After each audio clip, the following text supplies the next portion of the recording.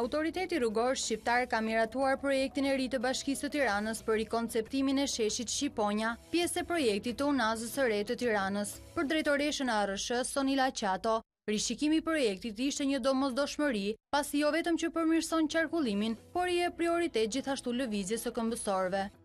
Zhbllokimi i arterieve të lëvizjes për këmbësorët ka qenë edhe prioriteti kryesor në hartimin e këtij projekti të miratuar sot. Ky projekt i ri integrohet më mirë me gjendjen urbane të kryqëzimit Shqiponja, si dhe me planin rregullues Tirana 30, duke na dhënë një zgjidhje përsëri me 3 nivele, por duke vendosur lëvizjen e këmbësorëve dhe të trafikut lokal të zonës në nivelin 0. Sa i takon fondit të projektit, ai vijon të mbetet i njëjtë në vlerën e 2.6 miliard lekëve. Projekti i ri parashikon rikonceptimin e nyjes duke ndërtuar nënkalim dhe jo mbikalim për qarkullimin e mjeteve, siç ishte projektuar në projektin fillestar, ndërsa pritet të nisin së shpejti edhe punimet për ndërtimin e kësaj vepre infrastrukturore.